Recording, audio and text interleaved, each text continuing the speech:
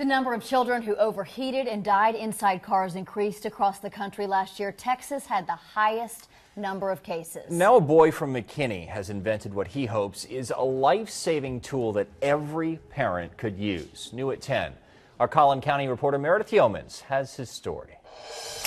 Okay, this is basically what I do most of my work. After school and after homework. Yeah, and I'm excited. Football in the front yard is where you'll find 10-year-old Bishop Curry. So I found the heaviest blocks I can. Not playing football. Fire! Launching them. I'm in the target mode. From his homemade catapult. Trebuchet. It's a trebuchet because catapults are different. As you see the football.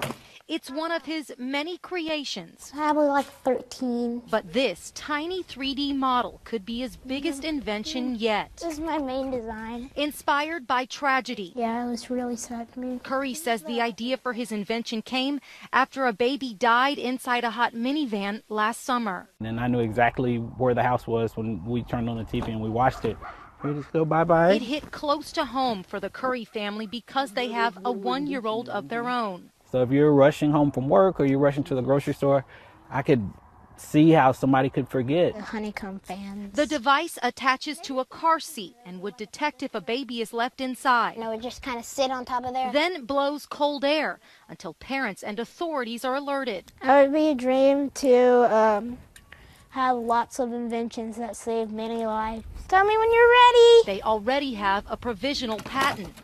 And it's hitting the target. To keep the ball moving forward. This is very satisfying. On a 5th grader's idea that could be a game changer.